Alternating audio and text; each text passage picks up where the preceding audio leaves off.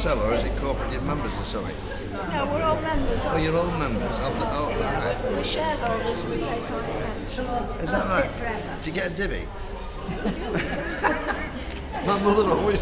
Donna Hutton, our Labour candidate. This is going to be a very, very close fight between Labour and the Conservatives in this area, and we hope you're going to vote Labour to keep all the investment and keep everything going. Thank you very much. Hi. Hello Ruthin, it's lovely to be here on a bit of a chilly morning. I have bought my Mother's Day gifts from the store, I can recommend them over there. And I'd just like to thank Peter and John for coming out today and making a real special occasion of it. You'll hopefully see a lot of me over the next few weeks, and I'd love to see a lot of you. So please come up and say hello and tell me what you think we need to do, and we'll definitely be listening. Thank you. In this area, remember, it's very, very close between Labour and Conservatives. There's only a few hundred votes in it. So your vote's going to be really important as to who's going to govern Britain in the future.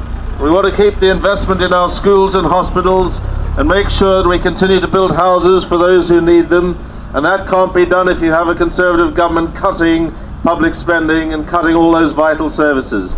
So make sure when the general election comes, it'll be soon, please come out and vote for Donna Hutton, your Labour candidate. Thank you very much.